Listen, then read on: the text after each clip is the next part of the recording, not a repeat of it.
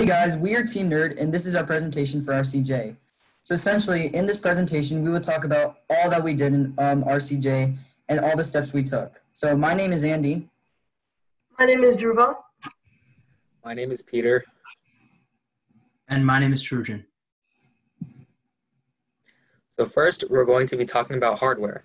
We'll talk about the materials, the Raspberry Pi, MegaPi, and serial communication. So the materials for our robot. In last year's RCJ competition, we built our robot using Legos and the EV3. And this robot was less sturdy, but it was a bit easier to build. For this year's competition, we used the OSEP tank kit. And this is a metal tank kit that comes with treads and motors. This was a lot sturdier and was also a lot more robust than last year's. And that's why we chose it. So why did we choose to use the Raspberry Pi and the MegaPi? We chose to use the Raspberry Pi because it is compatible with the MegaPi and is a powerful enough single board computer that it can use its own camera. This camera is the main source of line following. Now, the MegaPi, which is an Arduino, is also compatible with the Raspberry Pi. It is able to control many different types of motors and can also have many sensors attached to it, which is great for our situation in RCJ. So what sensors did we use? On the Raspberry Pi, we used the PiCam, which is the main controller for our line following. And on the MegaPi, we used the ultrasonic sensor, which is used for detecting distance, and the IMU, which is used for making more accurate turns. Moving on to serial communication. So what is serial communication? It's a way of talking between the MegaPi and the Raspberry Pi. This happens when packets of bytes are sent through serial pins between the boards, and we send information such as sensor values, motor values, and other communication signals. So here's an example of serial communication. You can see that we are sending motor values, and on the left side, it's what the Raspberry Pi is sending, and on the right side, those are the values that are being received by the Arduino, the MegaPi. Now onto motor control. Since the Raspberry Pi is the main controller for line following, it has to control the motors using the MegaPi. It does this by sending the motor values through serial communication to the MegaPi, which then will run the motors. This allows the Raspberry Pi to indirectly control the motors, which is exactly what we need.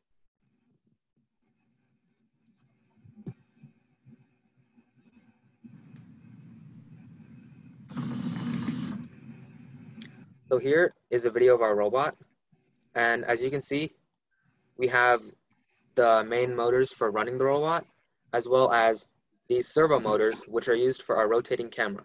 It's currently just a frame, but the camera is in there on the actual robot. And these are just some of the uses of the MegaPi, which allows us to control multiple motors at once. So the next phase is line following, which I will discuss. So this phase was one of the most important as it took up a majority of the board, as you can see here, almost over half of it. And it covered several cases, including intersections, gaps, turns, curves, lines, and much, much more. It was made especially even more important for this year's 2020 RCJ competition, as after entering the evac room, you also had to exit and complete even more line following. So along with this, we had a new challenge this year, which involved using the camera instead of the light array and color sensors as we had previously used. This is both a challenge and brought many positives at the same time. So it was a positive as the light array and color sensors had to be placed at a fixed distance and at a certain angle. So it had to be pointing down to the ground. The camera, on the other hand, can be placed at a much more flexibility. So you had much more flexibility with controlling the camera, and it gave a wider field of view. Although it was easier to place, it was a little bit harder to use as we had much more to process and we had a greater field of view, so it could be confusing at times. But overall, it was a greater positive than negative. So this year, for software, we went from using Robot-C to Python, especially using the OpenCV and NumPy libraries. So OpenCV was useful for frame and video control, And what a frame is, it's a single image, while a video is multiple frames. So an analogy to this is one of those old-timey movies. So old-timey movies made up of multiple frames, as you can see here, which then are combined to make a movie. This is similar to OpenCV, which uses multiple frames to make a video. And we use their functions for editing and processing different frames and videos. The NUMPy library, on the other hand, so a NUMPy array actually makes up the OpenCV frames. So it's useful for manipulation and helped OpenCV do many of its functions. So the first step to line following was to understand the problem. And to do this, we had to plan for all cases in order to succeed and prepare for everything. To do this, we split line following into these categories: line, curves, turns, gaps, and intersections. And so another thing we had later in the future was when we had our line following processor, we would take pictures of all these different cases and then place them into the line following processor. So this allowed us to actually see what happened or how the robot reacted to each case. So the next step after understanding the problem was to brainstorm and develop solutions. So one of the most important aspects of actual line following was to find the line. Otherwise, we couldn't do line following or any other processes. To do this, we utilize the computer vision function find contours. And this essentially highlights the line and allows us to gain information from it. However, it needs one parameter, which is a black and white image. To do this, we had two options. We could either use an in-range, or we could blur, grayscale, and threshold.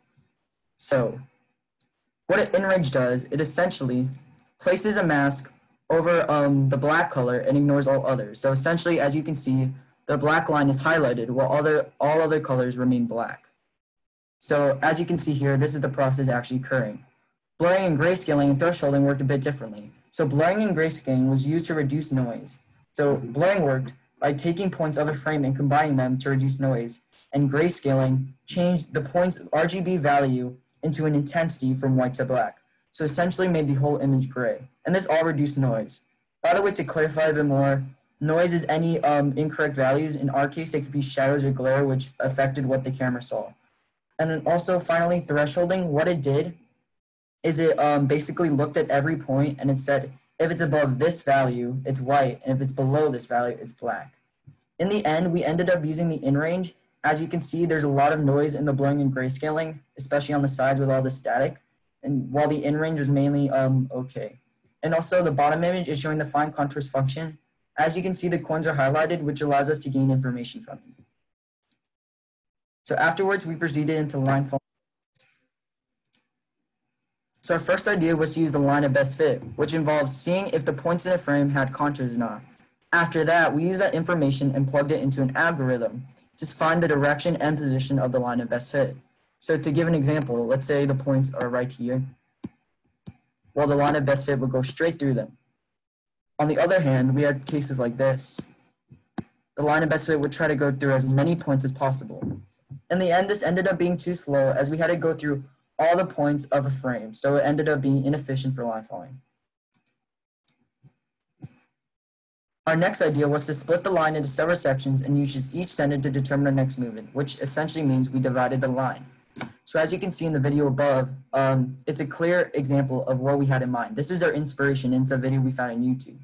So as you can see, the line is divided into several sections, and each contour center is compared to the actual frame center, which gives values for line following. So this would be great as it would give us a view on the whole line and the ability to process the entirety of the frame. In the end, though, it ended up being too difficult to implement as we were confused on section weighting and how to work it all together.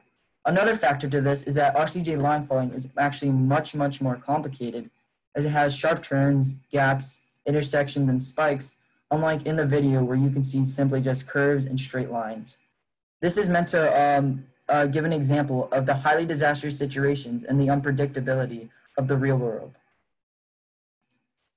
So although we did not use the previous idea, it served as inspiration for our final idea, which involves splitting the frame into 3 sections, 2 smaller outside portions and 1 larger middle portion.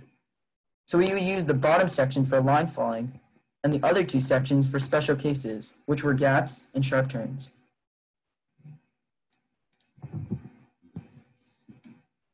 So to further elaborate on the bottom section being used for line following, we use a PID line following processor. And to find the error, we use the width center and the contour center and subtracted them to get the error. Then we plug them into our other processes. So integral is the sum of the errors over time, derivative is change over time, and we all plug that into fix, which essentially changed our motor values. And finally, past error is equal to error, that just sets up derivative, which needs to look at the change over time. And as you can see here, this is an example of a robot going on a straight line and just doing normal line following. So next I will talk about the two special cases we have and how the two sections actually found these cases. So to actually find or to think, is it a sharp turn or a gap, we constantly were looking at this top section. If there was a line, we would do normal line following. However, in the case that there wasn't a line, we would think there may be a sharp turn or gap. Afterwards, we proceed to look at the middle section and see the middle contour. So we would take the height and width of the middle contour. If the height was greater than 2 times the width, we assumed it was a gap case, and in this case, we would just drive forward until we saw the line again. However, if the width was greater than 3 times the height, we would assume a sharp turn case was coming. And so what we did for this is we got the contour center.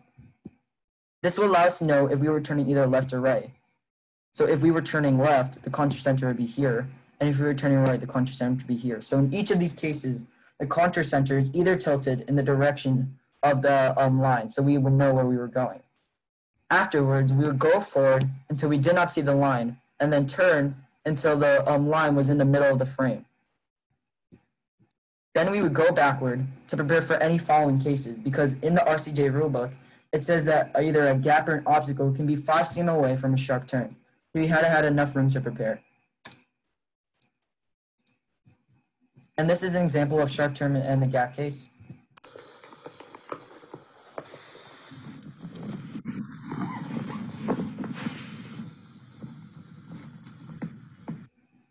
And this is a homemade ramp we made over quarantine.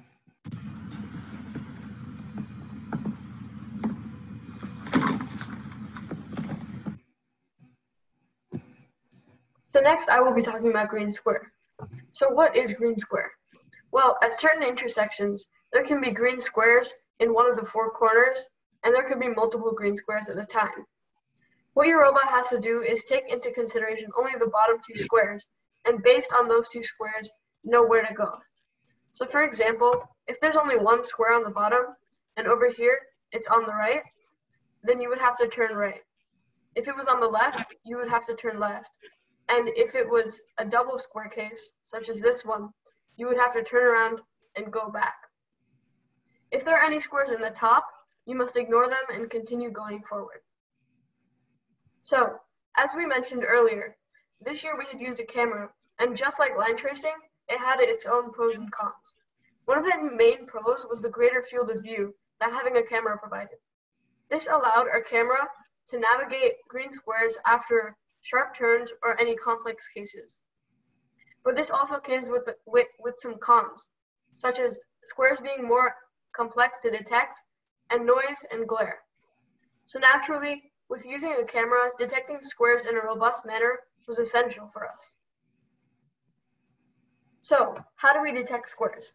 Well, first of all, we use CV2's in-range function, which highlights any portions that we specify. So in this case, we have our threshold at green, and all the green areas will be highlighted, as you can see with this square right here. Then we use CV2's find contours around the green areas, and this basically just draws contours around any green areas.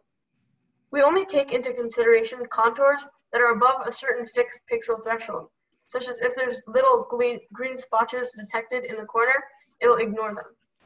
If we find more than 5 squares that are above the pixel threshold, we take the biggest 4 contours detected. So now that we have the squares and we know how many squares we have, we need to gather data on the squares to solve the green square cases. To do this, we use CV2's minimum enclosing circle, which draws the minimum sized circle around a certain contour. Over here, this can be demonstrated by this white line over here. So with the minimum enclosing circle, we can find out the length of the square, as it is the diameter of the circle, and we can also find the coordinates of the square on the frame as the circle's midpoint. Also note that the diameter of the circle is a little bit bigger than the square, and I'll explain how we handle that a little bit later on. So now I'm going to talk about slicing. So slicing is like taking the data that you need and leaving the rest of the data values out. In this case, it would be taking only the parts of this frame that we need. So for example, if this was the original frame and this red box was the part of the data that we needed, the sliced image would be the data that we need, and then we can do certain things like draw contours or analyze that part. So next we have to find out solutions. Our first solution was to slice along the lines so that each quadrant would have a separate square. So over here, you can see that if we slice along these lines, each of the quadrants will either have a square or not have a square. Then we can take the bottom two into consideration, and based on that, we know which way to turn. But this ended up being very hard to implement, as if there were diagonal cases, we would have to have diagonal slices. And also, it was very inefficient as there was line detection needed as well. So we found our second solution, which was to check around squares. Basically, the way this worked was we would locate the position of the squares in relation to the intersection by looking at the little points around it. So basically, the way we would take little points around it would be by taking a 50 by 50 pixel area around the squares. And this can be demonstrated as the little red boxes around the green squares. Let's take square 3, for example. If we check a 50 by 50 pixel area onto the right of it, and we see a line, we know that it's on the right of the line. Then, if we take a 50 by 50 pixel area above it, like here, and we see a line, we know that it's below the line. So if it's also to the left and below, we know that it is in the bottom right. But this was not robust, as if the angle was slanted, sometimes the little slices, the 50 by 50 pixel slices, would not land exactly on the line, and it was time consuming and overheated. This was the way that we determined the slices. This algorithm over here is the way that we determine the slices. So first of all, we take the center X from the minimum and closing circle, and then we add 0.9 times the diameter. The reason we only take 0.9 times the diameter is because, as I showed you earlier, the circle was a little bit bigger than the square that was in it. So we use that to eliminate this gap. So once we take that point, that will be somewhere over here on this edge. Then we add then this operator basically says to go until this point, which is the plus 50. So that'll be our x coordinate of plus 50. Then for the y values, we just take the center y and we go minus 25 and positive 25, giving us our 50 by 50 pixel area. But as I mentioned earlier, this was inefficient as we needed up to 12 slices for 3 squares. So we came to our final solution, which was to use relative positioning. Basically, the way that this would work was it would compare the locations of the squares to each other to determine where they were on the line. For example, in this case over here on the right, you can see that there are 3 squares. In a 3-square case, there are always 2 squares on the same row, and in this case, it would be the top 2. These squares can either be at the top 2 or the bottom 2. Now, by comparing the top 2 squares by each other, we can find out which 2 are in the same row. If those 2 are on the top row, we know we either have to turn left or right. But if they are in the bottom 2, such as a case like this, we know that we have to go backward because there's 2 bottom squares. The way that we determine where the last square is, this square over here, is we compare its distance between this square and this square, and we see if it's far away or not. For example, if there's 2 squares next to each other, we can check if they're on the same row using this algorithm right here. This basically says that if the difference of their x-coordinates, if the absolute value of their difference of the x-coordinates is greater than 3/4 of their size, the average of their sizes, then they're on different levels. So for example, this would be, if this was 100 and this was 100, and we'll assume that they all have a size of 50, including the line, this would equate to 100, and the diameter would equate to 50 plus 50, and average is 50, and multiply that by 0.75. And this would hold true because they're on different levels. But if they were on the same level, like this, the absolute value would be very small, and it would not be greater than their sizes. This ended up working for all angles, and it was extremely efficient. But in some cases, such as a one-square case, we cannot determine where it is in relation to the line based on comparing it to other squares, because there are none. So in this case, we incorporate a piece of solution 2, and we check around the squares as well to find out if there's a line or not. This ended up working very well, as we only needed a maximum of 2 slices in any case, and it was efficient and was robust and worked from all angles. This is the entire flowchart of how it works, and I'll just go through it briefly. So in the 3-square case, we determine which 2 are on the same level, and if the odd square out is above the other 2, we have to go back. So that would be if 2 squares were on top and 1 square was on the bottom. If the 1 is on the bottom, we just check if the single square is closer to the left square or to the right square, and then we know whether to turn left or right. In a 2-square case, however, such as this one right here, we know that they're in diagonals, so we can know which way to turn left or right. But if they're on the same level over here, we have to check a slice to the left of it, and with that, we know whether to go left or go right.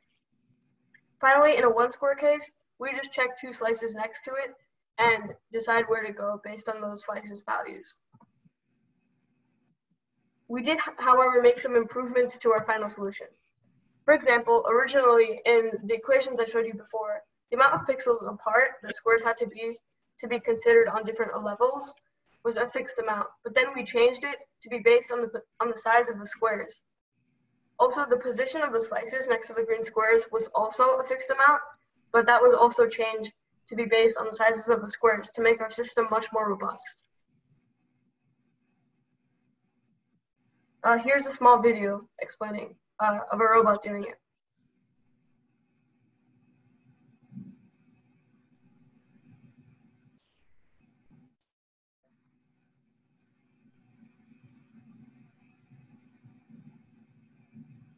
And as you can see, since that square was in the top section, the robot just continued forward.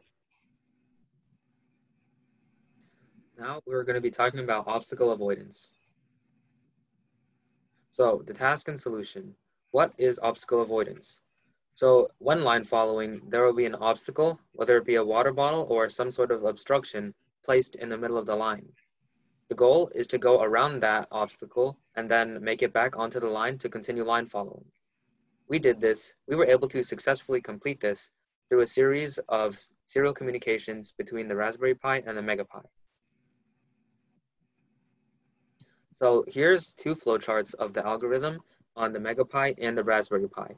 We're going to start by taking a look at the MegaPi algorithm because it can read sensor values from the ultrasonic sensor. This sensor is what we use to determine if there's an obstacle in front or not. So if there is an obstacle and if the ultrasonic sees it if it's seen by the ultrasonic sensor, it will send this message, the letter O, to the Pi, the Raspberry Pi. Now, once the Pi receives this message right here, it knows that it's time to do obstacle and it will stop line following. So back to the MegaPi algorithm, once it sends the letter O, it will turn, and that is how it prepares to go about doing obstacle. It has to turn and then starts to curve around the obstacle. So now, once it has finished turning, it sends the letter D to the Raspberry Pi. Once the Raspberry Pi has received the letter D, it knows it is fine. It knows that it can start looking for the line. So now, since the obstacle is blocking the line, you have to turn around it, and then once you see the line again, you have to get back onto the line. That's why we were able to use the camera to detect the line. So once the line has been detected, the Raspberry Pi will send the letter B over to the MegaPi, and that signifies the obstacle is done and line following can continue as normal. So here's a video of obstacle in action. So the robot is line following, and then when it sees the obstacle, it will send over the letter O. Now it turns and it gets ready to go around the obstacle. This is when it sends the letter D. Now it's going around the obstacle. It sees the line again. This is when it sends the letter B to tell the MegaPi. This is when the Raspberry Pi sends the letter B to tell the MegaPi that it can go back to line following. And then it goes back to line following. So here's obstacle again, but with a wall on one side instead. The algorithm is pretty similar. It sends the letter O when it sees the obstacle. But this time, when it turns, instead of sending the letter D now, it will turn in the opposite direction, and then it will send the letter D then. So it sends it right here. And then it goes around the obstacle, sends the letter B, and returns to line following. So the reason why we used all these letters to send back and forth was because originally, when we were testing, let's say the robot was right here and it saw the obstacle, the camera would be looking at this area of the line, which was not good because we wanted to trace around the obstacle until it saw the line. So it would be seeing the line too early. That's why once the robot turned and it was facing, in this case, this direction, the camera would be seeing this blank area. And that would be a good sign, because then once it sees this line, this area line, then it would know it can go back to line following. So that's why we sent multiple signals with serial. Okay. Now I'm going to be talking about the second phase or room of the challenge. First, the layout. To give a brief explanation of this phase, first we enter the room here.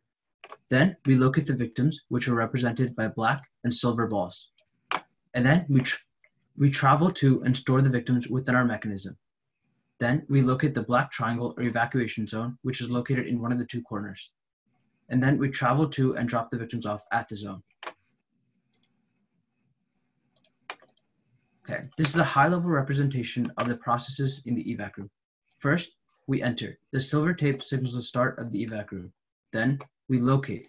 Using the most robust method possible, we locate the victims or balls and prioritize which to help or grab first. Then we collect. We develop the mechanism which grabs and stores victims and which is within the necessary size parameters for the competition. Then we evacuate the victims. We have to bring the victims to safety. We find the evacuation zone, and then we travel to and drop the victims off at the zone. Now we'll dive a little bit deeper on certain aspects of our method to solve the evac room. First up, locating the victims. This is the procedure we use for locating the victims. By narrowing the field of vision, our overall image processing capabilities are faster. By prioritizing, we eliminate the risk of having to travel backwards once we find a victim. By correcting the angle of which our robot is facing the victim, we can prevent accidents such as hitting the ball when turning and having to back up before grabbing the victims. And finally, by utilizing a few precise calculations beforehand, we can save a lot of time overall and prevent minor errors such as lighting to affect the camera's perception. Since this is one of the deeper aspects of the evac room, we'll dig a little bit deeper into these steps. Okay. A few more basic operations are done to the frame, done to the image beyond narrowing the field of vision, such as grayscaling, which applies a filter to reduce noise, and blurring, which is additional help to reduce noise. The next part of our procedure is prioritizing. To be clear, by prioritizing, I mean locating the ball closest will allow us to travel the board with ease instead of having to recheck the locations we've already been through. This is done by analyzing the victim's radius compared to the victims next to them. The closer the victim, the greater the radius, and vice versa. In order to allow some gray area for the camera to look for, we utilize the min and max radius of the function cv2.HeaveCircles. If you look at the images on the left, the first GIF up there shows that the balls are both the same size and can be detected when right next to each other. The GIF down underneath it shows that when one ball is ahead of another, it can detect which ball is ahead based on its radius.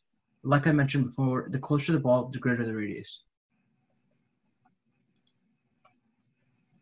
Okay. Moving on to adjusting. In order to maintain a robust method for solving the evac room, we produced a plan to accurately position the robot for initiating the retrieval phase. The two images above demonstrate the camera's perspective. The gray area is the optimal location for the ball to be located. The gray area is, I'm talking about this thing. 1 second. Right here. In order to line up our robot, we analyze the location of the ball in comparison to the gray area, which is done all in the Pi, and then send the correction parameters required to the MegaPi, or Arduino. The final part of our procedure is calculations. We calculate the exact distance needed to be traveled to arrive at the ball, but leave enough room for the mechanism to pick up the ball. We use a method called triangle similarity. To explain this at a high level, it uses information that is unique to every camera to produce a focal length, which is then used to calculate distance. This line right here is what grabs the values x, y, and r from the function cv2.huecircles, like I mentioned before.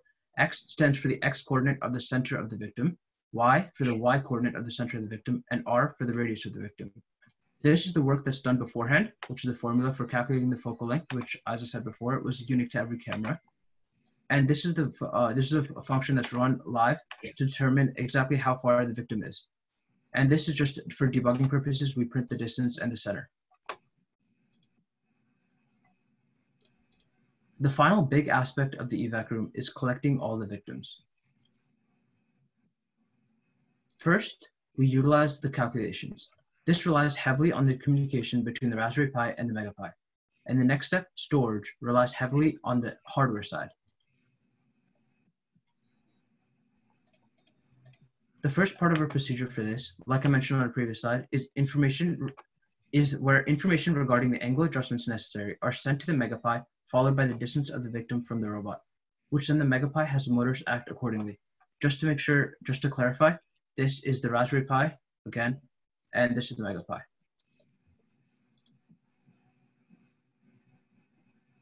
The final part of our procedure for collecting the victims is storage. This short clip is a demonstration of the robot grabbing and dropping the victims.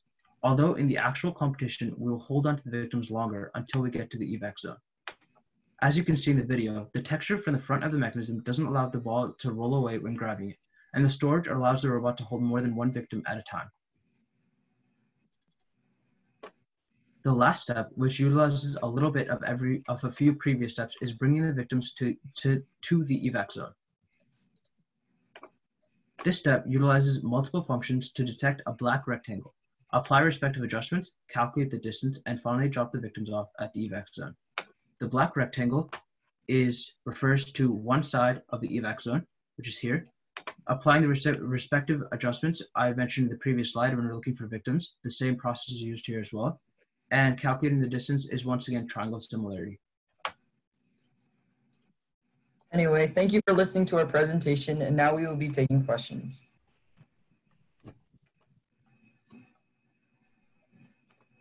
Awesome work, guys. Thanks. Someone was asking, how does the robot know how large the obstacle is? Oh, yeah. So we don't have like a specified what's it called, size for the obstacle. It's more of a this is how big it can be, and we're just gonna go like a little bit more around that. So Well, besides that, you guys are basically just to detect the obstacle, and then you keep turning probably to a certain angle until you see the white area anyway, right? So perhaps in the future, you just need to keep moving until you don't see an obstacle, perhaps. But just for information and details, use the obstacle size. At the game, it does give you a maximum size. They would tell you that the maximum is in such a diameter. And besides, more importantly, just as importantly, is the obstacle between the obstacle and the other lines is at least a minimum 10 cm apart. So those are the minimum requirement.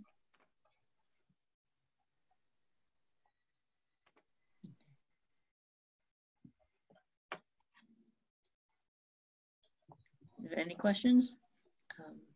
You have 30 more seconds. Feel free to unmute yourself if you have a question. When you were deciding whether to use a camera or a light sensor, like line following with the color sensor or light sensor, there were more cons than pros. So why, in the end, why did you choose I the? said there. Are you guys able to hear me right now? Yes. Yes. I said there were more pros and cons. Although a camera has a bit more difficulty in terms of coding, it's much more useful in the future. As first of all, you're able to have a wider field of view, unlike the light array and color sensor, which only have like a tiny view where it can only see like right below it. And along with that, the light array and color sensor also have to be put at a fixed position from the line and a fixed angle. So it really limits what kind of flexibility you have. Although in terms of like software and hardware, a camera may be harder to implement, it is well worth it in the end. Yeah, I just want to add something. We only kind of, touched the surface, but eventually, hopefully, we'll get into things like machine learning and, even AI, I guess, like neural networks in order to do this competition. Unfortunately, the hardware isn't exactly powerful enough yet, so we did as much as we could with what we had. But once you get past the initial step of getting used to using the camera and learning Python and stuff, like Andy said, it's well worth it. There's so many options with the camera.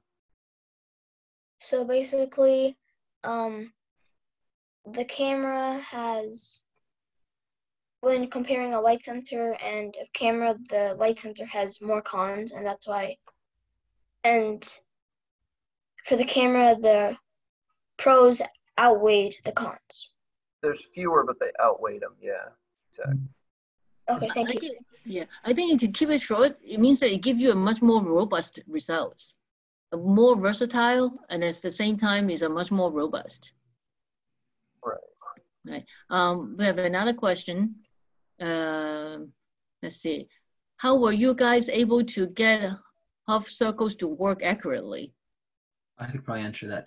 I don't exactly know what you mean by working accurately, but if I'm guessing that you mean by it's not able to detect it consistently, the reason why it's not is because we're obviously displaying the image on the screen, so it's going to be a little bit of a lag time. But on the on the internal process of the camera, it's working pretty fast. I think that's what you're asking, but like if you could clarify, that'd be a little bit nicer. Yeah, Brian, go ahead to unmute yourself if you want to further elaborate your questions. I meant like, cause like when we tried it, it just like gave like a whole bunch of circles. Like we couldn't figure out how to like fine tune the values to actually give usable results. What we used was there's two parameters for the hue circles, which is min and max radius. The moment you start like working with those, it's a bit of a trial and error process, but once you figure out the values that actually are that are suitable for like the range that you're looking for, that's when you actually get the values that you want. And when we're using contours and everything to like make the hue circles more accurate, we asked it to like display only the largest contour in the image. So that would mean like the closer it would eliminate all those little circles that you pop up because of light and everything in the background. I hope I answered your question. The other thing is too, Surgeon, you something that I think helped was you decided not to use static parameters for the hue circles function. Yeah. You try, like different ranges of values for the min and max radius. Mm-hmm. Yeah. So yeah, if you kept static values based on the environment, like what the image is actually showing, you could end up getting junk circles or not finding anything at all. But for an individual frame, if you try multiple different parameters, you can start to find circles accurately at like a bunch of different distances separately. Brian, you have any more questions regarding that topic? That sounds like this is it's a very interesting topic that you guys can further elaborate on it. We just started a new forum for easy communication. We'll talk about that in a bit as well. But then let's go to the next questions though. And next questions is from Alexander. Why did you use Arduino to control the motors instead of using the motor driver? Right. I can answer that. Yeah, go ahead. Yeah. So although it's true that you can use a motor driver with the Pi, we also had to include like sensors, like the ultrasonic sensor and IMU, and the Arduino allowed us to like with one board, use the sensors and control motors at the same time. So that's why we did that. Also, we have 2 big motors and 3 servo motors, and also two additional sensors, including the Pi camera. So we just didn't think the Raspberry Pi would be able to handle all of that. Okay. Alexander, you okay? You have any other questions regarding that? No. No? Okay. The next one, that one's easy one. Can you use C++ for the OpenCV? Yes, you can. But we decided to use Python because C++, although it does have functions for OpenCV, they're a bit more complicated, while Python is overall much neater. However, C++ is mainly used for, they have like larger functions, which have like greater parameters and that stuff. But that's better for like restricting, how do I put this, like making it quicker and more robust. But Python is more easier for beginners. Also in Python, there's the NumPy library. Oh, yeah. OpenCV, like Andy mentioned before, OpenCV, when you do a video capture object, it's called, and you read in a video from the camera, it gives you one image at a time, and each one of those images is actually a NumPy array. So you can use the entire NumPy library on the frames as well as the OpenCV library, which is very, very helpful. Right. Okay, next question. In the grabbing system that you used, isn't it possible for the ball to fall out of the storage through the front? How do you account for that? Wait, Andy, can you open that slide video? Basically, the way that works is there's a little blue flap, and once the balls go onto the blue flap, it closes up. And basically, once it closes up, it stores them, and it also blocks any of the other ones from coming back. We actually encountered problems with it hitting the camera, which is why also one reason we decided to use a rotating camera, so that it could move out of the way so that balls could be stored. Wait, maybe when you guys lower the front door, though, to pick up a second ball, would the first one possibly fall out? No, because we have the Pi camera blocking, and only before it goes up do we move it up. Okay. Oh, wait, sorry. Are you pulling up the video again, Andy? Yeah, I think I was kicked out for a sec, so.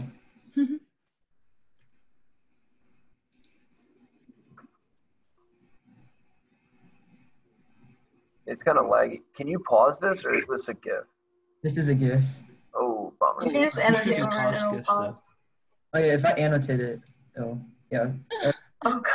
Yeah, I gotta time this. Oh, there you go. Yeah, so basically the Pi camera moves out of the way right before it stores the balls so that nothing can go in.